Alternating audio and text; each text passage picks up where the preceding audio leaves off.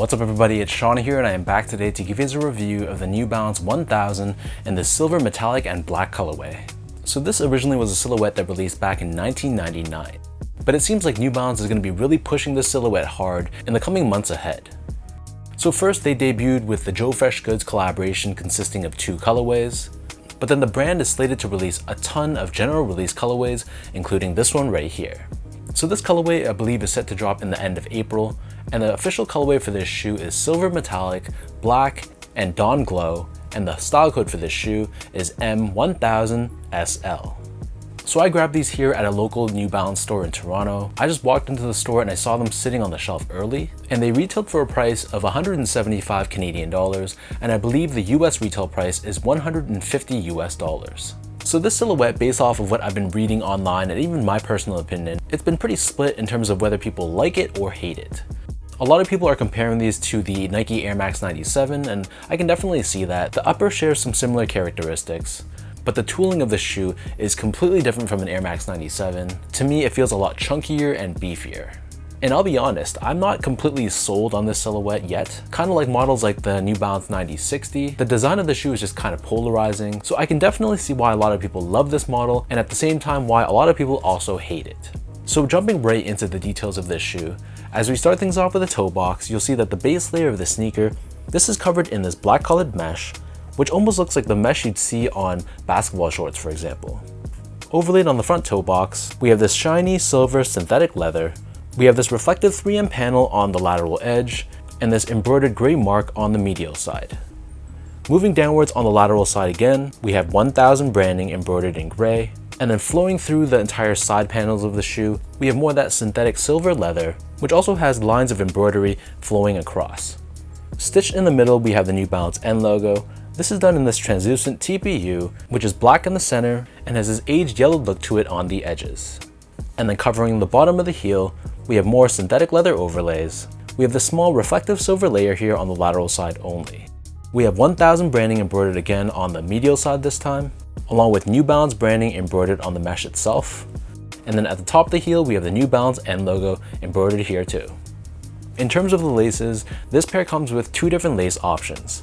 The standard lace that they come with is an oval shaped lace done in this very light gray or off-white color, but they also come with a secondary pair of rope laces if you want to give the shoe a little bit more of that trail or hiking shoe aesthetic. The laces weave through these eyelets, which are these silver and black eyelets, but interestingly enough, you'll see they also offer traditional eyelets, so I guess there's 2 different ways you can lace up these shoes, giving it some level of customization. Stitched on the top of the tongue, we have the synthetic silver leather with a translucent panel down the middle, which incorporates this white colored stitch detailing.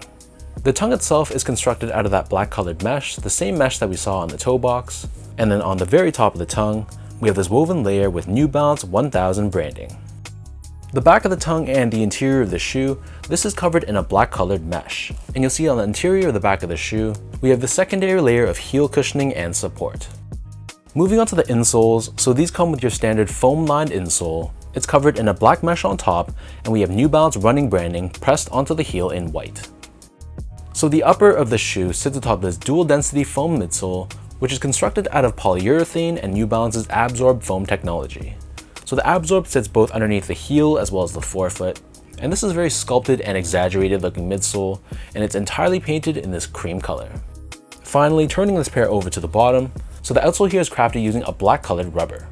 From heel to toe, we have a very unique traction pattern, and in the middle, cradling the foam, we have New Balance's Stability Web technology. This is basically a TPU shank plate, which is there to help with torsional rigidity and midfoot support. So that breaks down the look and the construction of this pair. And for those wondering about how these fit, I'm sure that's the million-dollar question. So because I was able to try these on in the store, I tried on both my true size as well as a half size down. So my foot measures as a true size 10, slightly on the wider side.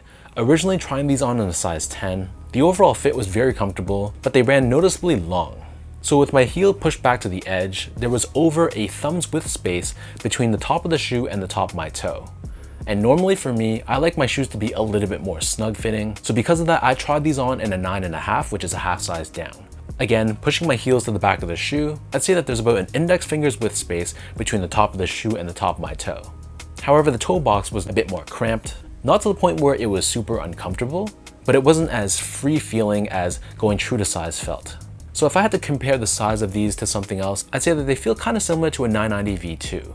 So I normally go a half size down to a 9.5 in 990s like the 990 V3, V4, V5, and V6, whereas I usually go with a size 10 or true to size with the V2s because the toe box is a little bit more narrow. However, because the toe box on these don't run as narrow, I'd say, as a 990 V2, I took the gamble, got these a half size down, just because I didn't like that there was so much extra room lengthwise going true to size. So long story short, if you don't mind your shoes having a bit more extra length in them, then go with your typical made in Asia New Balance size, the same size you'd wear for a 2002R or a 1906R. But again, if you're in between sizes, or you just like a really snug one-to-one fit, then go with your made in USA size, which for most people is a half size down. Moving on to the comfort, so these were actually surprisingly comfortable. Just basing off the design of the shoe, I was expecting something a lot heavier and a lot stiffer. However, trying them on in real life, they actually felt lighter than I expected. And I have to say, this midsole that they use, it feels extremely soft and cushioned. So right away you can feel the compression and the squishiness of this foam. I'd say that it kind of feels similar to the tooling of like a Nike Zoom Vomero 5 almost. So in that sense, it was unexpectedly very comfortable and very plush. And finally, from a quality and craftsmanship standpoint, so first off, from a material standpoint, these were really nothing special. All the materials used on the shoe are synthetic. So in that sense, it's kind of similar to a traditional Nike Air Max 97. We just have these synthetic silver leathers and a lot of reflective panels as well. So the materials were nothing great, and in terms of the build quality, it was okay.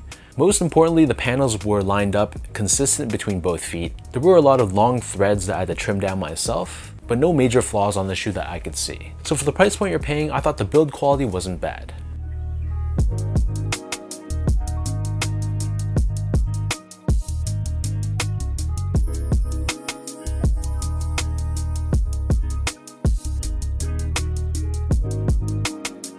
So with all that out of the way now, let's toss these on feet. I'll lace them up for you and I'll show you guys how these look.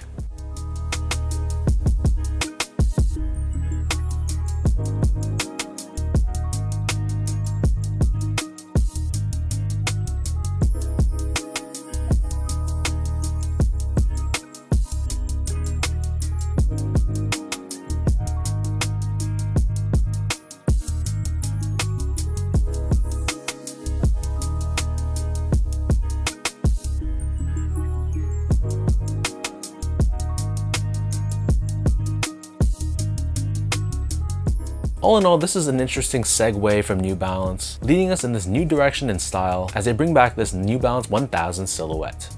As for me, I'm not personally completely sold yet on this model, and maybe I just haven't found the right colorway yet, but on a positive note, I was pleasantly surprised by how comfortable these were, so I'm going to be keeping my eye on this silhouette. If any future GR colorways or collabs drop, I'm not ruling it out completely yet, it's just not an immediate love at first sight for me. So leave your thoughts down below. Let me know, what do you guys think about this New Balance 1000 silhouette? What are your thoughts on this silver, metallic, and black colorway? However you feel about it, leave your thoughts down below and let's talk about it.